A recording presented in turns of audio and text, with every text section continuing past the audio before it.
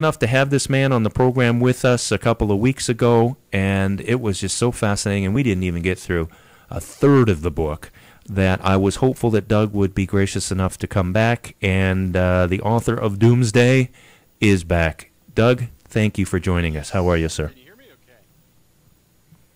Can you hear me? I can hear you. Can you hear me? I can, but let me turn you up a little bit, and that'll probably help everything. There we go. Yeah, it's my fault. I had my soundboard turned down. Silly me. It's all good. It's all good. Technology. So, it's a beautiful thing. So how the heck you doing? How's life just in general for Doug Woodward these days? It's good. By the way, let's see. I need to probably turn down something because I'm getting feedback. So how do I avoid that? Let's see. But in general, life is good. Good. Good. It's interesting. I don't know in your part of the world, but what I'm finding in our part of the world and on our program, and I've heard this from other pastors as well, that right now, financially, Christians are getting hammered. Just hammered. And it just seems as though Satan is using the geopoliticals these days to really beat on a lot of God's people. I think the rain does fall on the just and the unjust, don't you? Certainly Christians are experiencing a lot of the same problems. Yeah, amen and amen. Well, for folks who maybe didn't hear the first interview, let's not spend a lot of time, because I want to spend a lot of time talking about the book, but just a brief biography of Doug Woodward. Who are you? Who are you? Sure. Okay. Well, I'm a guy that's grew up in Oklahoma. I've been a management consultant and systems consultant most of my life, although I started off in the ministry in the Methodist Church, Presbyterian Church, Reformed Church of America, and have been served as elder, member of the consistory, things like that throughout my career. But I'm mostly a technology guy. I've worked with Oracle, I've worked with Microsoft, I've worked with Ernst & Young as a partner. So I've spent a lot of my time focused on finance, entrepreneurial things, small companies, startups, and so I've been very involved in entrepreneurship, I would say. That's kind of the main thing I've been doing, especially the last 10 years or so. And so I live up here just next door to Redmond, Washington, the home of the evil empire. And as it used to be called, I'm not so sure if it's still evil or not. Depends upon whether you're really an Apple fan and hate Microsoft. But nevertheless, I was at Microsoft for a number of years. My daughter works at Microsoft now, so we're sort of a two-generation family, I guess you could say. And anyway, so I've been studying kind of from a theological standpoint. I've been reading and studying ever since I was 15. When I was 15, I had cancer. And I lost my left leg to a very nasty form of cancer that had, maybe no more than a chance for, let's say, 8% chance of recovery, and was able to make it through. And once you go through something like that, you sort of feel like you have a special calling. But I studied a great deal through school. A lot of religious philosophy and theology. Wrote a couple of books that I didn't get published back when I was in my 20s, just because at that time there really was no internet and no alternative mechanism to sort of get yourself out there. But in the last 2 years, I've written 2 books, working on a third. And the book that we're going to talk some about is Decoding Doomsday, which is somewhat of an encyclopedic work covering sort of all of the popular discussion points of Doomsday, certainly 2012 being a big part of that, and of course a number of other topics. And I know there's a couple of topics that you want to drill into tonight, and so we should probably get to that if you'd like to. That was probably the most flowery way I've ever heard anybody actually come forward and confess they were a geek. Totally. It was well done. I used to say I was actually in a fraternity. I wasn't so serious in it, so I used to say I was 4/5 of a Greek. I was a geek. There you go. And it turned out to be true.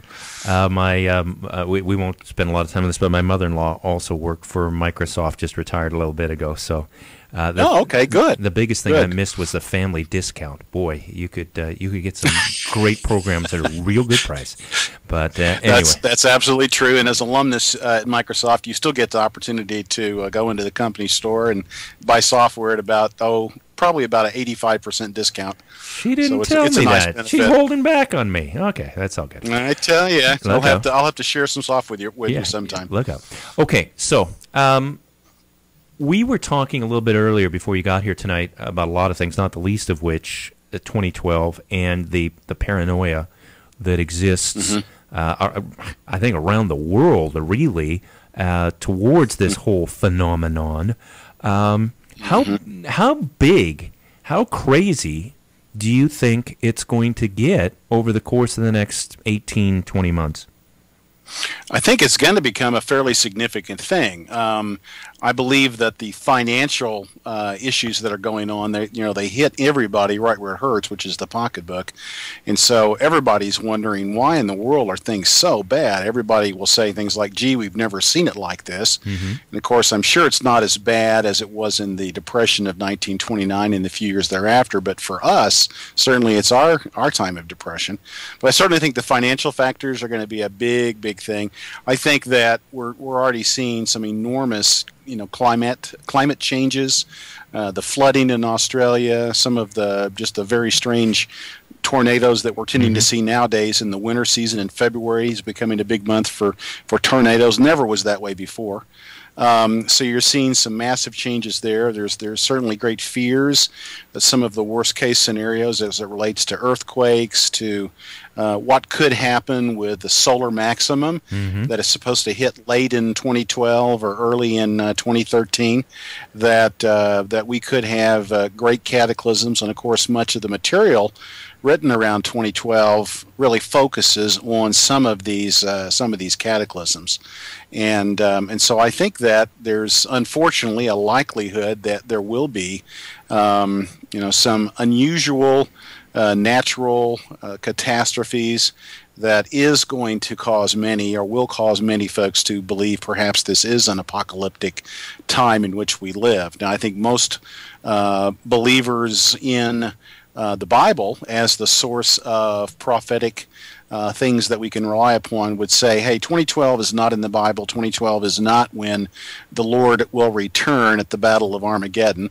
Those that believe in the pre-tribulation rapture might say, gee, the Lord may be coming at any moment. We're seeing so many things fulfilled that we were looking for back in the 1970s and 1980s when we first started reading things like Hal Lindsey's Late Great Planet Earth and so forth. We've been watching fulfillment of all kinds of prophecies, and so now we're beginning to say, gee, it's just about all there. There's what else needs to happen that would keep us from seeing the typical apocalyptic scenario that evangelicals have been sketching for, 150 years, but certainly in our lifetime since about 1970.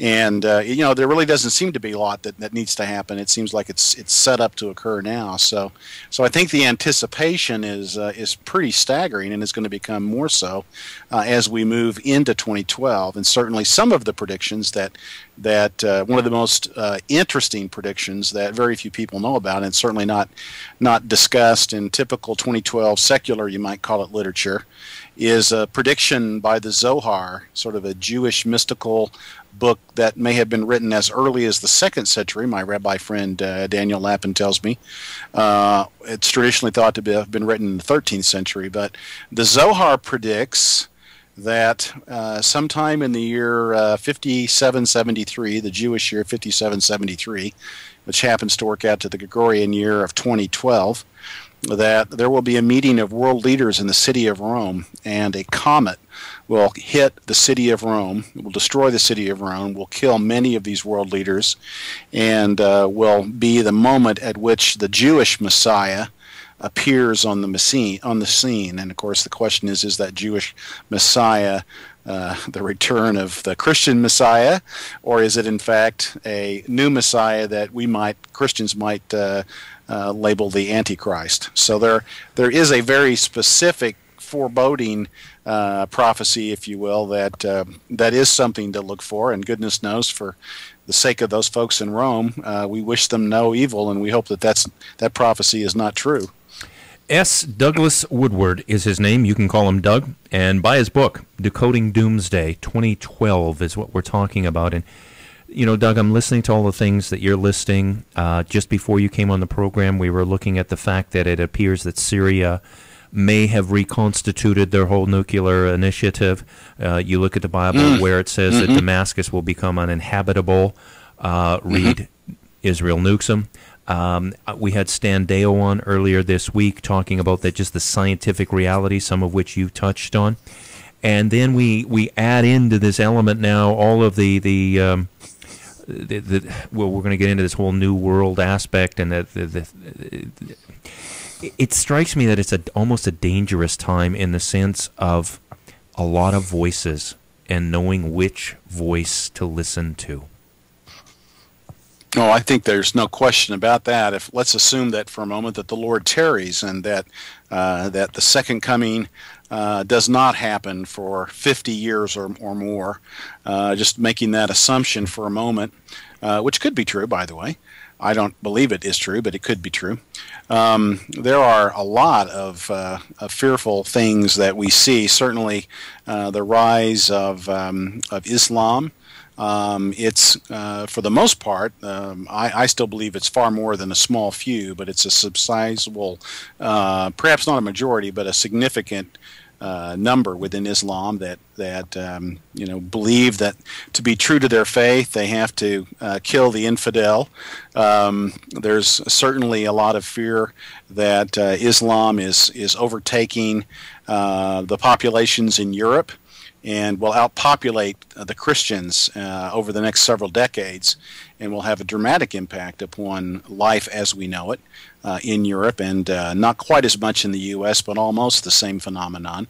So you have that going on. Then you have a smaller segment, which I've written some about, that's a very vocal segment based on kind of a Hinduistic view, New Age view that is captured within the 2012 movement, I call it, because it's much more than just predictions about what's going to happen in 2012. It, in fact, is another label we can pile on top of so many others, the New Age movement, if you will, that are predicting that there is coming a moment of crisis in which those that are not cosmically tuned in at the right resonance or the right frequency, they're likely to get banished from the face of the earth. And of course, I've suggested that might be sort of an anti-rapture theory, that it might be a useful theory for those that aren't raptured to explain what happened to those that are. And you see this a lot now. You can see certainly a number of videos on YouTube and so forth. I'll try to find the reference here in a moment in terms of some of the names that are applied to this. But I've written quite a bit about it, and some articles that have been published on Tom Horn's site, Raiders News Network, which is where another place where you can also get the book, my book, as well as some of his great books. And anyway, so there's, you have those factors going on, as well as just the population bomb itself. If you look at, where would the population of the world be in, say, 50 years? Well, it's going to exceed 12 billion people.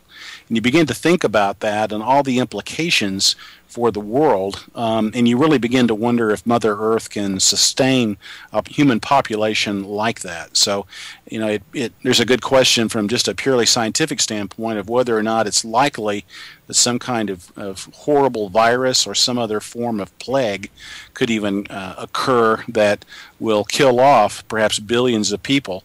And so there's worries like that those kinds of things could occur. And then there's even more awareness nowadays of some of the phenomenon discussed in the 2012 books, the possible eruptions of these massive cauldrons, such as what it lies under Yellowstone Park. The possibility of being hit by comets, we're seeing that more and more frequently as our science gets smarter and is able to detect the objects that are out there flying around in space. And so there's just all kinds of fears. So it is a time of doom and gloom, I'm afraid. And I bet people just really love. Go ahead. I was going to say, I bet people just love to sit by you at a social gathering, don't they? Oh, Mr. Doom and Gloom over there, run away. That's right. If you ask me what we can hope about, I would say, well, there's actually a lot of things we can hope for, but I think it begins with our faith in beginning to believe that it's through the power of Christ and His watchfulness over us that we have to base our hope and our faith and stay calm and stay reassured. It doesn't seem to matter who I talk to these days. Whether it's so-called Christian X-Files, whether it's just some of the geopoliticals that are going on and the roots of them, if it's the Muslim Brotherhood and the fact that this group of happy guys got a hold of them in the 30s, the Nazis, the Nazi philosophy, Nazism, even I see one of the top skinheads in the world was assassinated today. The Nazism actually has a few fingers on this whole 2012 New Age hubbada that you do a great job of explaining in your book. And when I first came across it, or you intimated that it was there, I thought, oh, you got to be kidding me! These guys are everywhere. Well, it's true. I've studied that extensively. It was interesting. Last night, History Channel had a program on Nazism and the occult, and so I was, eager to see what it is that they would talk about and how far they would go. And of course, they hardly even scratched the surface of the truth of things. Remarkable how little they talked about what really is the truth about Nazism. But perhaps I can just make kind of a broad statement that we kind of dive in if you want to look at some of the details. Broad statement: the kind of core philosophy that was going on at the end of the 19th century. There were a lot of occultic things happening, but probably the single most important thing was the formation of a group called the Theosophy Society, which was founded in New York City in 1875 by Madame Helena Petrovna Blavatsky, known as HPB, and then another interesting gentleman, Henry Steele Olcott, spelled O-L instead of Alcott. Which is another famous New Englander. Had a daughter that wrote Little Women, I believe. But anyway, the story of Theosophy fills in so many factors into what was involved in the creation of Nazism and its rise in from 1917 until 1925, where Hitler was very influenced in so many ways, which we can talk about. But nevertheless, the bottom line was that philosophy shaped New Age thinking. The mother of the New Age is Alice Bailey. Alice Bailey influenced a guy named Benjamin Creme, who's still with us today. They're what I call the hardcore New Age people. They believe in a coming Messiah, Lord Maitreya. And even though this is an idea that existed even in the 19th century, and there's even some of the occult space nut ideas, a book called The Only Planet of Choice that talks about sort of the channeling of 9 different voices that talk about their arrival back on Earth, some of which will predict that it's in 2012. But you find this thread all the way through from Theosophy all the way to today, and you see it very much in the middle of the 2012 movement in the discussion of higher consciousness. And indeed, it's true that probably 80% of the folks that write about 2012 are really writing about a time of transformation, not an apocalypse. And we can talk about that as well if we have time. But essentially, they're saying that there is a time of transformation coming in which human beings will obtain higher consciousness. They will be able to converse with entities, which we might call demons, and that humanity will begin to work with them as if they were working with a side by side and they were visible all the time. And so anyway, this concept of higher consciousness, of powers, of channeling, of even Superman, such as Nietzsche talks about, all of this stuff is wrapped up into the theosophical ideas that were at the core of what got Hitler believing that he could conquer the world and dominate the world.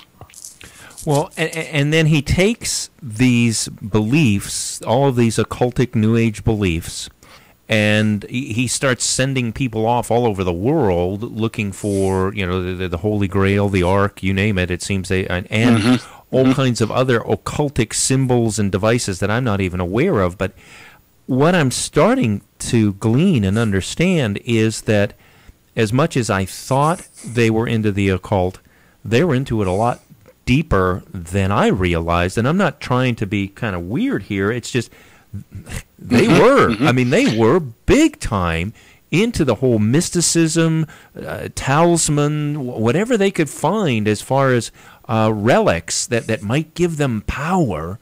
Hitler was all over it. Absolutely. In fact, we might even just do a little kind of parenthetical deep dive for a moment on kind of this linkage between the occult and Hitler and kind of where it began. We can talk a bit about the mountain climbing Tibet experiences that Brad Pitt brought to us in 7 years in Tibet. But looking at the kind of the origins of this, there was a group called the Golden Dawn that were a group of folks that were very much into magic, sort of in the 1890s. And this group was eventually led by a guy named, I believe his name was Samuel Mathers. I won't say Cotton Mather's, but that was a Puritan, I believe. Yeah. Samuel Mathers, and Mathers channeled these what were called the White Brotherhood, the Great White Brotherhood, the adepts from Shambhala in Tibet on the ethereal plane. I hope I don't lose all your reader or your listeners here, but anyway, he basically believed in very deep magic and the ability to influence spirits and even the visible world through this powerful magic. This led to Aleister Crowley, who most people have heard of, who was the so-called beast, who used that name to describe himself. He broke off from this group and formed his own group, this group became extremely perverse and got into some extremely dark and deep black magic, sexual magic, and so forth, which is really not even appropriate to go into because it's so gross. But they were very influential. And then the key guy that connects Aleister Crowley is a guy named Dietrich Eckart. And you hardly even, for instance, even last night in the show on the History Channel, don't even mention his name. But Dietrich Eckart was actually the person to whom Hitler dedicated Mein Kampf, and which was his Bible, which says "My Struggle." Interesting that jihad is also the word for struggle. But anyway, Mein Kampf was dedicated to this guy named Dietrich Eckart, and Eckart was very much into occultism, and was initiated into many of these black magic rituals of Aleister Crowley. By the way, just a quick side note, Crowley's house was where supposedly Robert Plant and Jimmy Page wrote Stairway to Heaven, just to bring it to a current point in time. I have not heard that. And you may remember that whole story. But anyway, Eckart taught Hitler many rituals as to how to influence powers and how to manipulate them into doing what you wanted them to do. And so Hitler was taught very deep occult truths that go well beyond any occultism and Freemasonry and some things like that. In fact, Hitler even made fun of Freemasonry, that it was like choir boys when it came to the occult. They were just barely touching on ancient wisdom and so forth that he was up to his earlobes in. So nevertheless, turns out that the German Workers' Union from 1917, which Eckart founded, and also there was another German order of the Teutonic Knights, which just became known as the German Order, by the way, whose insignia was the swastika. This led to the Thule Society, which is a really interesting belief or cultic group that led ultimately to the formation of the German National Socialist Party, otherwise known as the Nazis. And these things all happened over a period of just really a few years, 3 or 4 years, in which one group sort of gave rise to the next, and they were basically all the same people that were involved in these. And Hitler was right at the middle of all of this. There are a lot of authors that that will sort of poo-poo that, but the research I've done suggests that they're basically naturalists, and they just can't believe that anyone smart could possibly have gotten involved into something like the occult, and so they tend to deny the rather obvious historical facts just because of their premise, I think. So that's kind of where Hitler begins in terms of his occultism. S. Douglas Woodward is our guest. If you go to survivalmall.com, you buy his book there, and do get his book, okay? This is a closed question, Doug. I'm going to ask the same question as an open question when we come back, but sort of as a tease as we head into the break. Can you draw a line from Hitler and the Nazis to where we are today as far as the modern New Age movement? We can certainly talk about that. Now, do we want to take a break then? We do, sir. So you're going to get to just put your feet up for a second or two, and we'll be right back with Doug.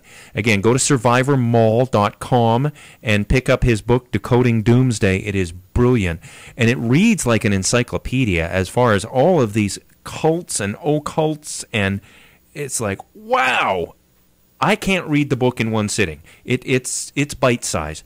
But it's one of those books that you will keep referring back to as far as, now, how does that group fit to, okay, it's brilliant. It is just a fabulous book. I heartily commend it to you. That being said, I am going to take a break. When we come back, more with Doug. If you have questions, email me, vdj@crossing-the-world.com, or if it's easier for you, crossingtheworldforchrist@gmail.com. Either will work. Jump into our chat page. I'm monitoring our chat page. If you've got a question, pop it up there. If you're my Facebook friend, instant message me. And, of course, our Davis Cellular text line, 417-844-5412. You can't say it's hard to